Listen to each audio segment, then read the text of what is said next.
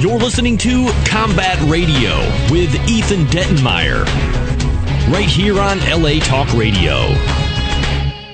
Welcome to another episode of Combat Radio. I want to actually quickly, before we introduce some of these stellar players we've got today, I want to actually say and point out some news and notes. One of our favorite Combat Radio veterans, Dizzy Reed, is on tour with Guns N' Roses, just kicked off in Moscow. Go to gunsandroses.com, find the dates. He's always a great interview. Robbie Krieger of The Doors, another great Combat Radio veteran. Good guy. We'd love to have in here. He has got some interesting things happen on the charity front, and we'd actually advise you to go to robbiekrieger.com. And J-Ro of The Alcoholics, another one of our favorites, has just flown back to Scandinavia to start his tour, and you can find that at Navarrox or Nutsme on Twitter. And now, with us to start this show, and it's going to be a battery of craziness. This is, of course, one of our favorites. A marathon. The guy who can't seem to understand his own invoices is steady on there. The big robot. You know him from as Bumblebee in Transformers 1, 2, and 3. Soon 4, so the rumor goes. But also he was a regular on Robin Hood and a bunch of other crazy shit. Mark Ryan, how are you? Hello, good morning, chaps. Hello, the world. That's what I say. Welcome. Dean Haglund of the X-Files and Lone Gunman will be joining us shortly. He went up to the cupcake shop because he couldn't apparently wait till later. Producer Phil Leirness. The cupcake is out there? The cupcake is out there. Phil Leirness, known as the cupcake. The cupcake, Phil Leirness. Please don't. When I worked for the company, yes, that was my cover name. Now, the Cupcake. Real quick, let me give this guy a proper introduction. Phil not only hosts the Chill Pack Hollywood Hour, which is a great show that's been going for 6 years, even though Mark Ryan and I have never been invited to be on it. We hear it's still somewhat interesting. It's a fantastic show, actually, in all seriousness. But you're the producer of The Truth Is Out There 1, and soon to be The Truth Is Out There 2. And we are in that. Combat Radio's in Truth Is Out There 2, so you're going to have to check out Truth Is Out There 1. Indeed. And no, I was not the producer of Truth Is Out There. I was executive producer. You should have been. I directed it. That is a producing title. I hate to stop you. I directed it. I shot it. I edited it.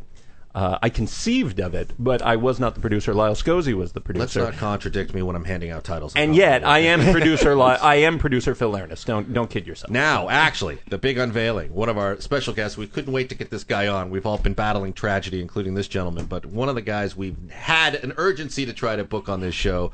He's one of our favorites. I'm not sure quite how to classify him, although he's a very, very smart guy and part of the ultra hip show Ancient Aliens. Professor, would you say? Professor's fine. Professor Michael's fine, Dennin. too. Michael Dennin of Ancient Aliens fame. How are you? Marvelous. Great. Good to be here. And are we allowed to say where you're a professor at? Yes. What? At UC Irvine. Yeah. I get that's a great scene down Yeah, there, no, man. that's a lot of How long fun. have you been working down there? 15 years. Wow. Yeah, no, don't transfer out of there. Yeah, no, it's awesome. That is awesome. Of physics. Physics, yes. Professor of physics. One of the things we like about you is not only personality-wise, obviously, but you're one of the few people with an actual credit that's respectable on Ancient Aliens. No, I mean, there's folklorists, there's guys that have written, like, The Fourth Reich and, you know, Chariots of the Gods. There's interesting authors and, like, comic book publishers and stuff, but you're a guy that steps in there really with a legitimate physics background, the PhD, and you're the guy, it seems like, I mean, it's a master, it's a clinic in TV editing. Oh, they do a great job. Oh, yeah, the way they bounce around, and they always seem to bounce to you when it's time for credibility. Bang, go to Mike Dennin and explain how the Bell Nazi time machine works. Exactly. The bell. Now we'll get onto that. Now, there you go. I should warn you, Mark Ryan is a big he believes all of this shit. The pyramids were built by aliens, the Aztecs. No, aliens. that's not true. Let's not go off on that tangent.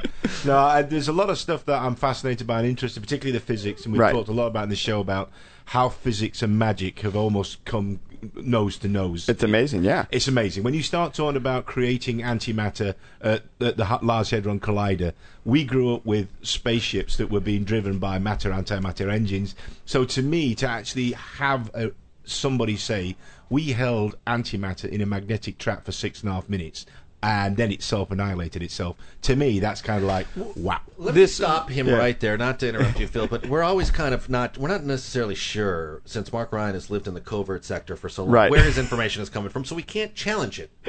So if you hear something that you think, well, I don't know. Well, this is the chance This is today. the I'm chance. going This to is say the some chance, mad exactly. stuff today. Phil, you wanted to say Well, something. I just came back from the UK where we were shooting parts for Truth Is Out There too, Ancient Mysteries. Nice and way to plug it. I was supposed to be in France, and I postponed part of it because I knew we did not have enough time to do this part of the shoot correctly, and it was to go into some of the underground bunkers where the Nazis experimented with their flying saucer technology. Right. And we would be the first camera crew allowed in there. And so I've been immersing myself in research for this. And one of the things people keep asking me, and it comes back to this idea of magic meeting physics, is it true that the Nazis were really, really interested in researching paranormal and supernatural? And what's fascinating to me in reading our own Yes, they were. CIA, but our own intel post-war, when we were when our troops, the U.S. troops, were going through Germany trying to get our hands on every bit of technology we could before our allies could, that what came through was yes and no. They weren't interested so much in supernatural and paranormal as they were researching their own belief that ancient cultures had technological advancement. And Okay. that is proof that here on Combat Radio we let everyone have their own opinion. Right. And we respect them as such, because I really think the only thing we were interested in when we were putting the OSS and switching it over to the CIA is Russian manufacturing numbers and shit like that. Well, But I mean, I may be wrong. No, but you can still get the original, what's called, I am not making this up, the original LUSTY report that catalogs all the intel that we gathered in terms of technology. And you're absolutely right. What we were really going after, at least initially, and it was brilliantly set up, the plan to go after this, was manufacturing technology. And at the same time, we came across, we didn't even know about how widespread the Nazis' underground factory facilities were. Okay. And once we found all this, then there were these, additional treasure troves of information that led to other research. There So were were two they interesting trying- branches. There were two interesting branches. I'm fascinated to hear what you've got to say about that side of it, particularly about the Bell side of it. One was the fact that they were flying a thing called the Horton Wing in 1938, which was a tailless aeroplane that looked like the stealth bomber today. They actually, two brothers they actually had a thing called the Horton Wing, which they flew before the war even broke out.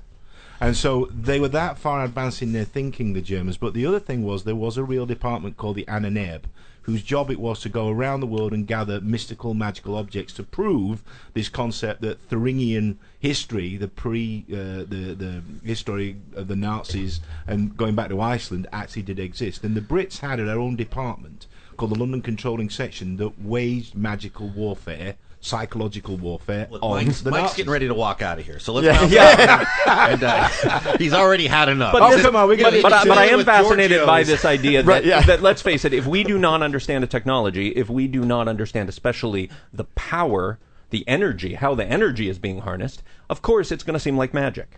It's going to seem like paranormal. It's going to seem like supernatural, or we're going to say, oh boy, those ancient cultures, they spent a lot of time creating that pottery, not realizing that pottery actually, if you put it together, works as a battery. Yeah, well, one of the weird things is I've always had trouble with the supernatural and the paranormal that's then used to describe something that looks completely normal that you just don't understand. Right. I mean, that's always been a weird thing. Not to pick on people, but, like when they do ghost hunting, right? And they talk about, we're going to image a thermal signature or an electrical signature. Those are normal things. Electricity and thermal stuff we know, right? If you detect electricity, you're detecting electricity. Why are you declaring it paranormal? That is always something I've had trouble with. But again, with the ancient technologies, what fascinates me is half the time we don't know what it is. And that's what allows you to speculate all the way from it was just a rock or a piece of pottery to it was an alien, communicating device. Well, it's so Right. It's like it's so interesting how the prism through which we view this, this technology that we don't understand, it so often goes one way or the other. Either we deride it in a way that allows us to maintain our superiority to that ancient culture, Right. or quite to the contrary, we build it up so dramatically so that we can feel inferior to that ancient culture. But when we build it up, notice we never say it's the ancients that did it. It was always the aliens. well, Right. If it's impressive, it was aliens. If it's not impressive, But it was ancients. as Mark and I have talked about vis-a-vis the pyramids, though, might we not be actually just talking about their illegal aliens? Oh, yeah. That it was illegal aliens that built the pyramids? All those immigrants. I was coming from this point of view. There was a big question about vitrification of Iron Age hill forts in the UK, about whether you could actually melt rock to create these vitrified hill forts. And some years ago, they actually did an experiment where they actually built what they thought the mixture of stone and earth of the side of a hill fort. They put wood up against it. They put it in a windy place so that the wind would fuel the fire. They kept putting the wood on, and guess what? The rock melted. Fuck are you talking and about? a vitrified hill fort. Your guest knows what I'm talking about. Why don't you ask He's the him? only one. He's got the PhD in the room. You know what? Is General Zod joining us later? Oh, right, God, I'm no. going to Please, ask. mercy, I'm going to ask no. General Zod the question. What the hell is Mark Ryan talking about, General? The general is contemplating his answer. Vitrification of Iron Age hill forts. But see, I think the cool thing is what you just said is how many. It just proves how smart people are. How many people out here now have looked at something and said, I may not know exactly how those people did it, but here's a way they could have done it. Right. And they come up and do it and recreate it, just proving the point that people are smart and can do stuff. See, I think that the ancient civilizations were much smarter, were much better educated than we give them credit for. Oh, I think so. I've got a book called The Wildwood Tarot, which is out at the moment, which is about what they call the European Wheel of the Year.